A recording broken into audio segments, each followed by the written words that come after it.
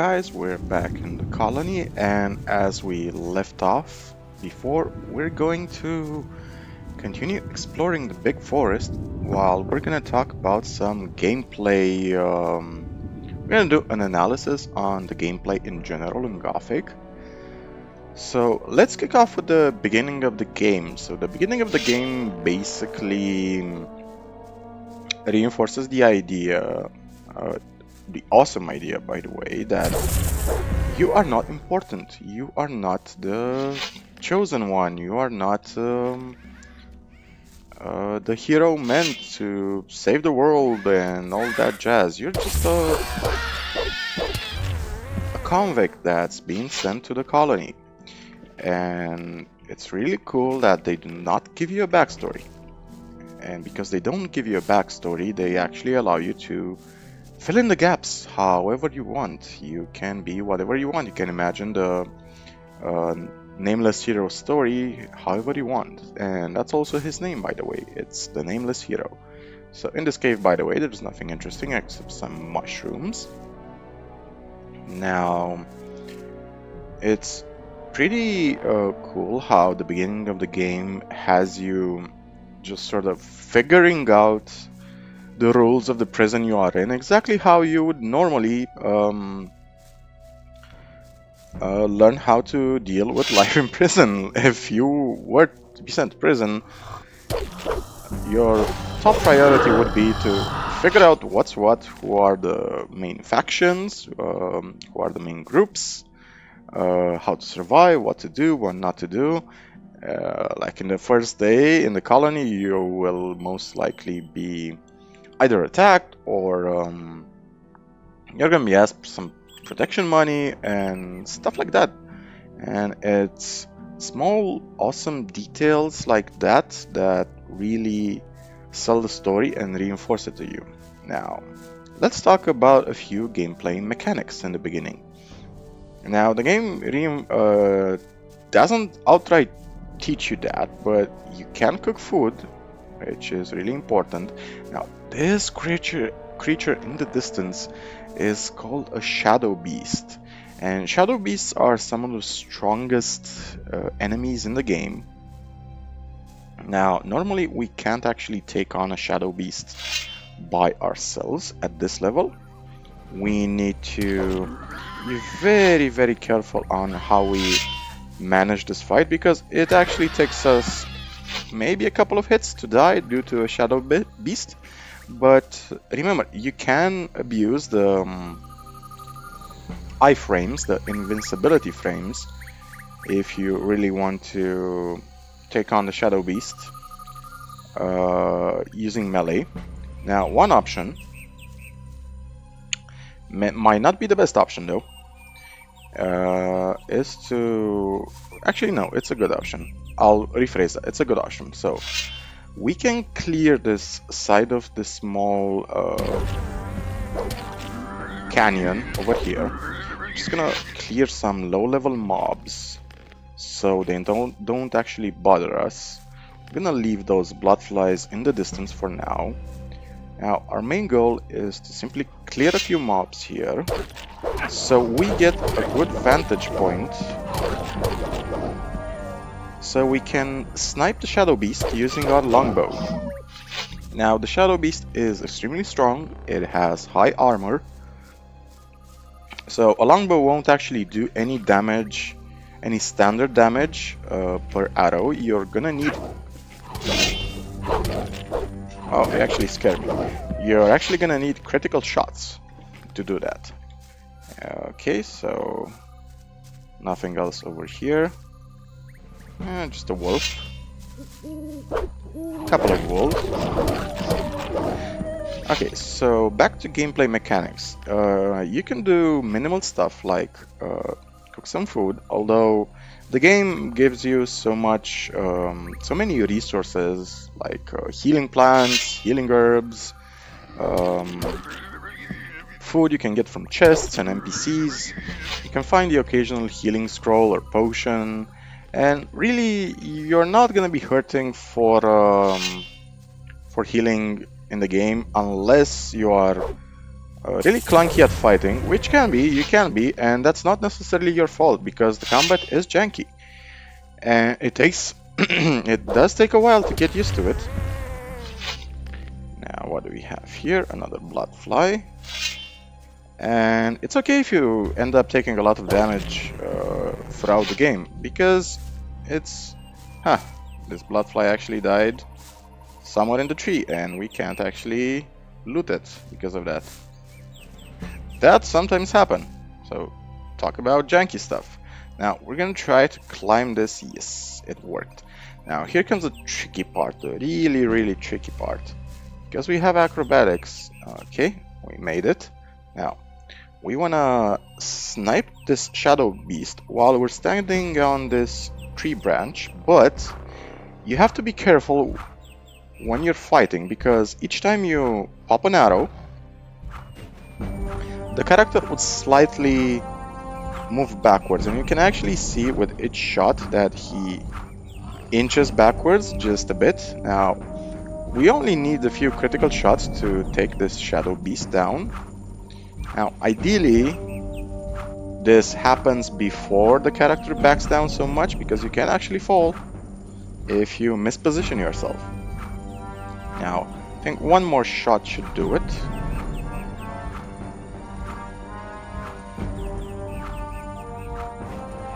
Okay, so that's 400 experience points for one Shadowbeast. That's a lot of experience points, and we're happy about that. Fell a bit, took some damage, doesn't really matter. Now, what does it have? It has the skin of a Shadowbeast, quite valuable, some teeth, and some meat. Now, I hear a blood fly aggroing me somewhere, and I think it's one of these blood flies. I'm just gonna climb up here, take them out. Okay. Now, the reason I specifically want to clear the whole map, well, as much as the whole map as possible in the first chapter, is because many enemies will respawn, but they will respawn something like 30% of the mob density across the map. So, for example, if you have something like 6 scavengers in one pack, you'll only see a couple of scavengers respawn. Now, this is done to maintain a source, a sense of immersion when it comes to ecological density, I guess. So it feels like you're not wiping out the whole ecosystem. Although personally, I kind of like and I kind of enjoy the idea of just wiping out the entire map, gaining experience for it, because it's pretty satisfying feeling to know that you can move from point A to point B without getting attacked, because you know you cleared the entire map beforehand. I'm not a fan of games where I have to clear a cave 50 times over or a highway 50 times over again and again, especially in games where respawn timers are unreasonably fast. Like, for example, I played Fallout 3 and New Vegas, and by the way, New Vegas is the best next to Fallout 1 and 2, using a mod called Long Respawn Timer, which basically sets the respawn timer to something like 50 years, so enemies don't really respawn, except in minor places and a few situations. And the reason I do that is because I really don't fancy the idea after, for example, I wipe out an entire cave of ghouls. Suddenly you have 20 ghouls there living a few days later. Doesn't really make a lot of sense. Or if it's not ghouls, let's say robots or mutants or whatever you want to insert there. You can insert whatever mob you'd like. Now, let's go back to mechanics. So yeah, Gothic 1 and 2, and to an extent even 3, don't have respawning enemies, which honestly I think it was a good design choice, because the map is not very big. Now, you might get a sense while we're playing that the map is pretty big, but it's not, it's really not. However, it is handmade, it is tailored, it's handcrafted quite with a lot of attention to detail. It's not procedurally generated like a lot of devs use procedurally generated maps today, because it simply allows you to save on development resources by simply using algorithms to make your map. And I can understand the justification behind it. However, you can feel that maps get sort of repetitive or uninspired or bland or something like that. And that's why I loved Gothic 1 and 2. After so many years of playing games, I still come back to them, and they made more good design decisions than bad overall, in my humble opinion. And one of those good design decisions was to not have respawning enemies every 5 minutes. Now, let's go back to gameplay. So what gameplay options do you have in the game? You can forge stuff, which is cool. Forging is basic in the game, so let's be honest about that. You can only make crude swords, and it makes sense because you really are not a smith. Now, they expanded that in Gothic 2, where you can make various types of swords, and smithing is actually a profession you learn. Now, the good part about smithing in Gothic 2 is that you can actually make money from it. A lot of money. Because you can't just make crude swords, you can learn various recipes throughout the game. You will have a tutor, you will have a spoiler alert, you will have a dedicated trainer for smithing. A couple of them actually. Now that's smithing. It's nice that you can, for example, use a trick we used in the first few episodes to lockpick the chest near Huno, the blacksmith, to get some quick raw steel so we can forge some swords, which allowed us to buy good armor in the beginning. And that good armor in the beginning is actually more important than you think. Now,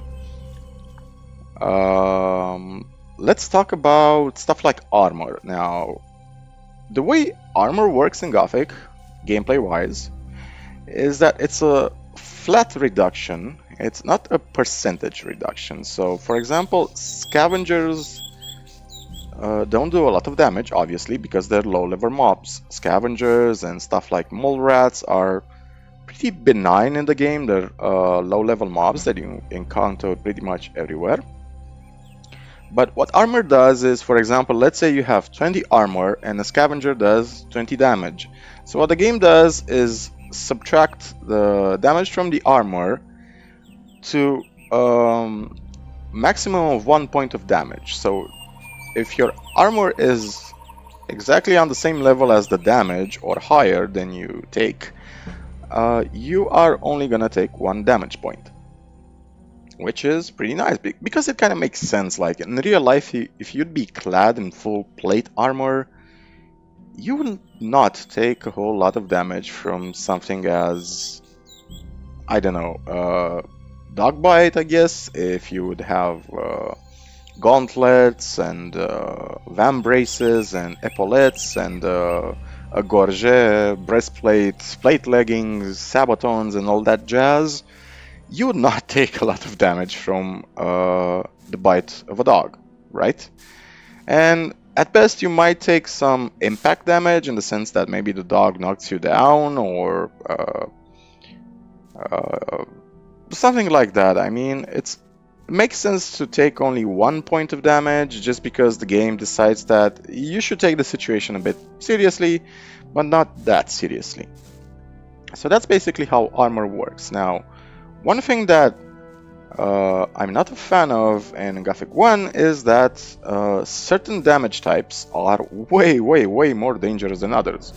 So the most common damage types you will encounter throughout the game are gonna be weapons and arrows. If people start shooting you with a bow, obviously you'd want high arrow protection, right? But most animals and NPCs will just do impact damage with weapons. So that's basically how armor works in Gothic. It's a flat reduction, and all NPCs and monsters are carefully edited to do as much damage as it would make sense for them to do. Now, here's a little interesting part. Now, this I don't want to call it a shrine. It's how do we call this? It's not. Let's say it's a focus point. Actually, I think that's the correct lore term. It's a focus point. Now, this will be important in later on in the story. And if I remember right, in the intro video, you can actually see this focus point where the magicians place their staffs to create the barrier. Now you can see in the distance, this is the ocean, and this basically tells you that the east side of the, and you can actually see it on the map, the east side is basically where the island ends on the Valley of Mines. The colony, as I said, is also called the Valley of Mines because it's basically shaped like a valley, and it is a valley. Now this is basically just a way to the swamp camp, and down there you can actually see part of the temple courtyard. There is nothing of interest if you go down there on this route. So we're gonna keep finishing, we're gonna keep exploring the big forest we have. And I think we can actually pop a few speed potions. Why not? Because it's gonna save us some time. We looted some speed potions from the old camp, which is pretty nice. So I have my telekinesis spell active, by the way, because I want to see if I'm missing any plants or any items along the road, or should I say along the forest. Okay, so back to gameplay. Now, Pyranha Bytes, you should know that they had a team of about half a dozen people when they made Gothic 1. So that's not a lot of people. It was a small studio, but they had great ambitions, and you can see that they tried to do stuff like alchemy, and my cat is staring very confused at me, and he's wondering why I'm talking to myself, but I'm actually talking to you guys. I'm probably gonna put a video of my cat at some point or another, because he's a really cool, smart cat. Way too smart for his own good. I also walk him like a dog, by the way. So yeah, I have one of those rare breeds of cats. Didn't bought him, I actually simply adopted him from the streets, and apparently I adopted, without knowing, a Norwegian forest cat. I wasn't really a cat expert when I adopted him. I sort of became one over time. Now, yeah, I basically adopted a very intelligent Norwegian forest cat who loves to be walked every night. And he actually behaves like a husky in the sense that he's a drama queen if he doesn't get his evening walks. Now, back to... Okay, why am I still sprinting? Okay. Sorry to ruin the party, guys. Okay. So gameplay-wise, it's clear that they wanted to add stuff like alchemy because they bothered to code items like mercury and alcohol and flasks and stuff like that.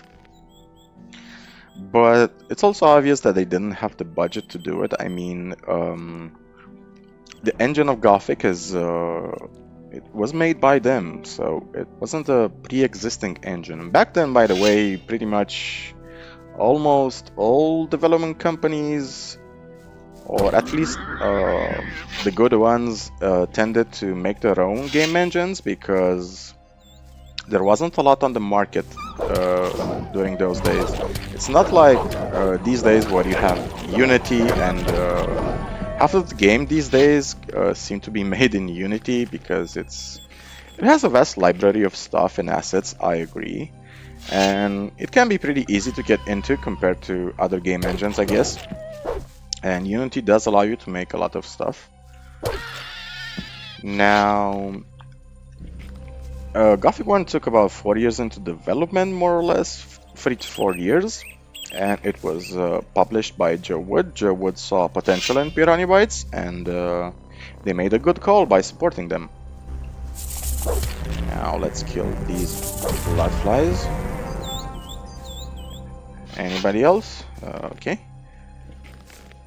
Alright, so gameplay. Alchemy, unfortunately, is not a thing in the game. Not in Gothic 1. It is in Gothic 2, and it's nice that they do expand the system. But we're gonna talk about that in Gothic 2 when we get there eventually. And after Gothic 1, I'll do a review of the game, and then we're gonna start playing Gothic 2, The Night of the Raven. And I'm really freaking excited for that because Gothic 2 is one of my favorite games, and I'll be honest with you, I think I played that game about 17 times throughout my life. I think I play it once a year, to be honest, just for nostalgia, because I keep going back to it every time I try a new RPG or a new game. A lot of them tend to make a lot of design mistakes that sort of make me just go back to Gothic 2 and remind myself just how many good things were done in the game. Now, going back to gameplay, so Gothic 1 also did a revolutionary thing, which was, and I do say, sorry, I do say revolutionary in the sense that it wasn't really done until then, because it was pretty expensive, and that was full voice acting. Now, there were games that had full voice acting like Half-Life and so on, but not to the amount of man hours it actually takes in recordings to fully voice act all the dialogue lines in a game. Now, games, for example, back then like Planescape Torment or Lionheart Legacy of the Crusader or Arcanum or Fallout, even then they recognized that full voice acting tended to be pretty expensive. And it was, because you could have something like 60 hours of full voice recording, and those hours... this is a bug.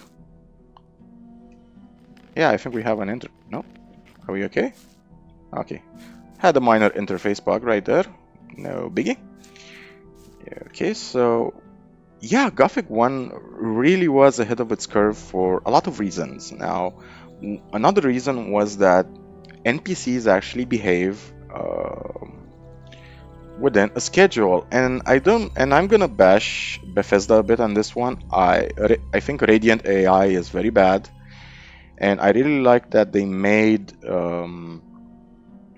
handmade scripts for all NPCs, like when they go to bed, when they wash their faces, when they eat, when they drink, when they move around the camp, when they have banter with each other, when they talk to each other, when they train with their swords, and stuff like that.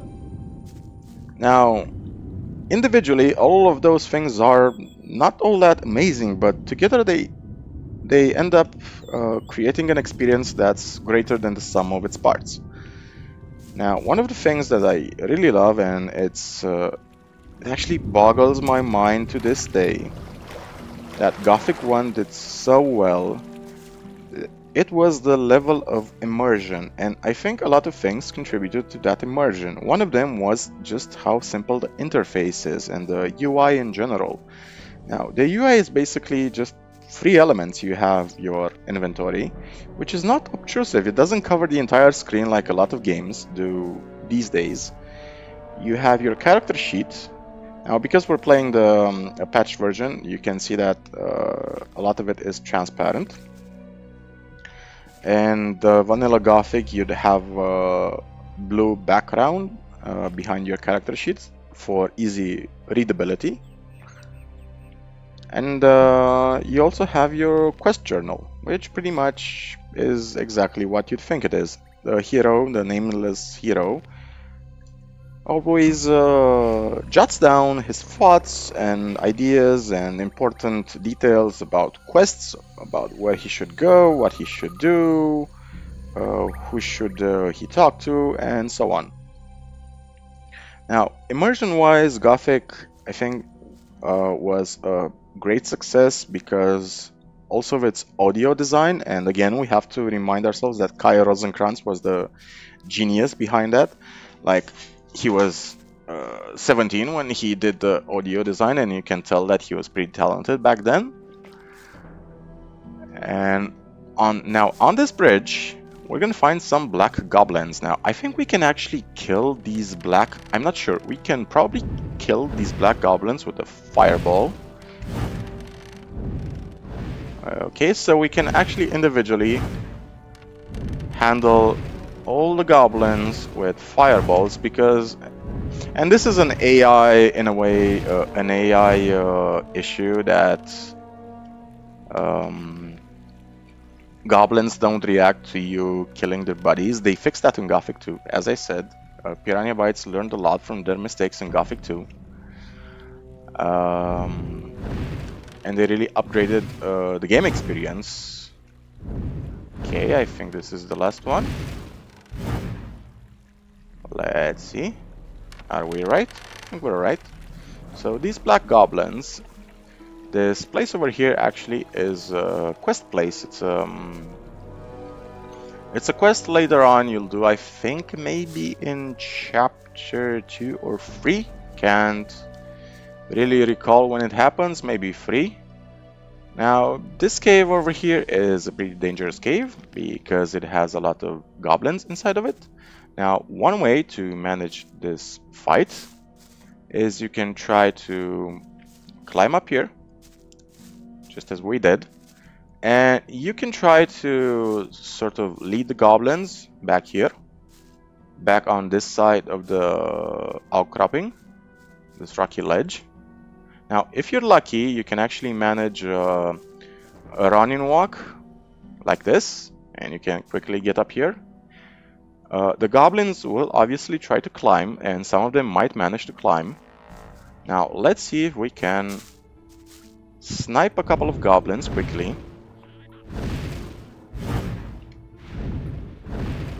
Because there are a lot of goblins in the cave, and the moment one goblin aggroes you, all of them will end up aggroing you. And I think there's about 20 goblins in total, and that's a whole lot of goblins.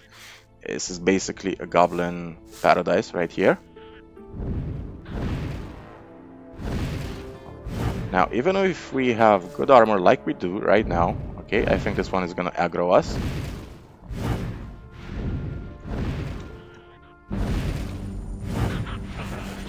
Okay, so they eventually aggroed us, as we suspected. Now we're gonna quickly try to get up here. We're gonna try to snipe them with our bows. Individually, they don't do a lot of damage, but when 20 of them manage to swarm you, they can whittle down your health pretty quickly. Okay. I think that one is stuck. Okay, not a danger. And we're just gonna try to slowly whittle down their numbers as much as we can. Okay, I think there's a couple of left. We can actually handle these guys in melee. And I remember one of them being over there, and another one is stuck over there. Now let's try to kill this guy over here. Okay. Now, it might be that we actually take only 1 point of damage because our armor is so high, but I simply don't want to risk it. These goblins, as I said, you should never underestimate enemies in large numbers in Gothic. And yep, there are still goblins around. Now, there's this guy here that's stuck. And you can actually see he's on fire and he has a burning animation. Now let's try to... I wasn't even trying to avoid him, but just got lucky there. Okay. Do we hear any more goblins? I don't think we have any more goblins around. Now, we finished exploring the big forest, by the way, which is great. There are a couple of more... Yep, more goblins. Let's quickly charge this guy. Okay, anybody else? Okay, let's... The only thing of note they really have are their nail clubs. Now, let's go back to talking a bit about gameplay. So, yeah, audio design. The game does a wonderful job at audio design. When you're near a waterfall, you actually feel you are near a waterfall. When you're in the forest at night, it actually feels scary. When you're in the swamp, you hear crickets and birds and toads and frogs and insects and stuff like that. The audio design is incredibly immersive, it's realistic, and Gothic 2 does an even better job at that. Okay, so what are gameplay mechanics we can talk about? Oh yeah, you can rest. The fact that you have not just a day and night cycle, which was pretty emergent back in those days. Not a lot of games actually had a day and night cycle back then because it was pretty complicated and difficult to do because you had to basically handcraft every script for that. Now here we have just some simple loot. Now eventually we are going to go back this cave because it has this almanac. But we're not gonna loot the almanac just yet. We're gonna come back here way later in chapter 2 or 3 because a quest will take us here. Now the reason I wanted to clear this specific cave was for the experience, and the only goblins that will actually respawn here are a few goblins on the bridge here. So that's no biggie. Now, gameplay. So what else can you do in the game? You can cook food, you can do a bit of basic smithing, you can sleep to recover your health and mana, and to advance the time to certain points in the day where you might want to talk to specific NPCs because, again, they do have routines. They do have, if you want to talk to Forrest, for example, at night he's going to go to bed in the castle, so you can't talk to him. Okay, what are, oh yeah. A cool thing Gothic did, and pretty much no other game has done. Now this area might seem a bit creepy, but it's actually empty right now because there are no enemies or mobs around here. This is a minor spoiler alert, you might want to fast forward 10 seconds.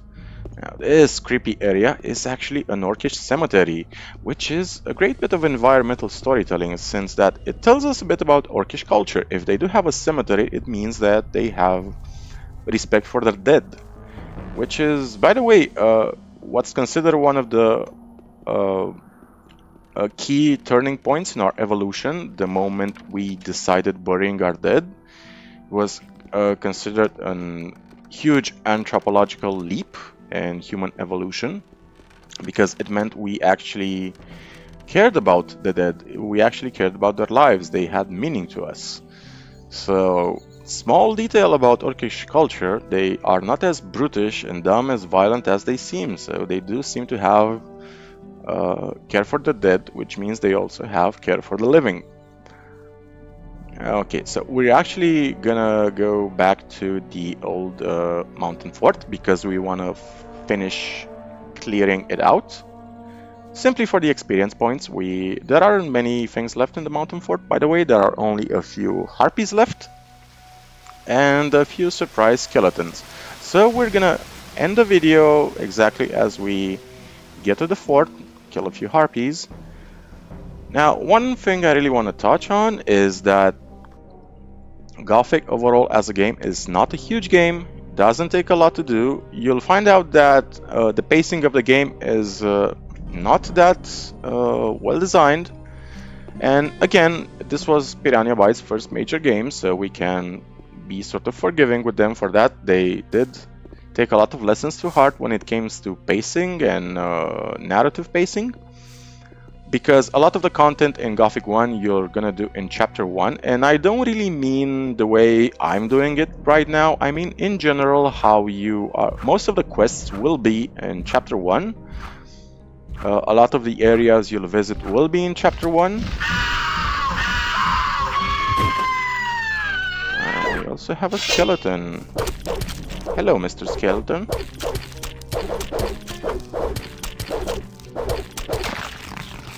Okay. Anything else? Anybody else? Now we're level 17, and I think we're gonna reach level 18 by the end of Chapter 1, which is really great for us because we want to save up as many skill points as we can. Now let's eat some. I think we can eat some raven herbs, maybe. Do we have any? I distinctly remember having some raven herbs that restored mana. So what are the Raven Herbs? Flame Thorn, Healing, Raven Herbs. Perfect. Okay, so we're gonna end the video right here. Past these cobwebs. Now, most of the stuff we're gonna do in chapter 1, but the reason I want to do this is because when we're gonna do the main quest later on from chapter 2 onwards, we're gonna do it pretty fast because that's all the content there will be story-wise. There will be some plot twists and adventures along the way, but when it comes to actually clearing the map, we will have done this beforehand, so we don't have to really do it again. You can play the way you want to play though, so if you simply want to follow the quest line, it's perfectly okay. The game accounts for that. So if you just want to do the test of fate for Diego and you want to join a camp, then like Swamp Camp or the new camp or the old camp, and then just do the main quest, you can perfectly do it that way. There isn't anything game breaking about doing that. I simply wanted to do it this way because it's also a challenge to clear the map in the first chapter, and I kind of like playing games with a bit of a challenge to them. That's why I like Gothic 1 and Gothic 2 so much. Now we're gonna end the video right here. In the next video, we're gonna explore the mountain fortress, and we're gonna explore that sunken tower in the distance, the tower on the lake right there. Now, that tower is gonna hold some nice secrets for us, and I think in the next video, we'll probably finish exploring the entirety of the map. That's right, folks, we've pretty much explored most of the map at this point. As I said, Gothic 1 is not a huge game, but you can actually feel it's handcrafted. Now, we're gonna end the video right here, so I want to thank you guys for watching. I want to wish you guys a wonderful day, and if by chance it's gonna be one of those bad days for you, I want to wish you the strength and wisdom to overcome it. And maybe, just maybe, I hope this video helped in relieving a part of your stress or making the day just a tad better. If you want to help support the channel, you would be amazing if you do that, because it's a new channel. You can click the link, buy me a coffee in the video description to support the channel with as much as you can. But even if you don't, that's perfectly okay, because I'm gonna put out content for you guys for free because I really like good stories and RPGs and want to share them with you. So cheers guys, and until next time, take care of yourselves.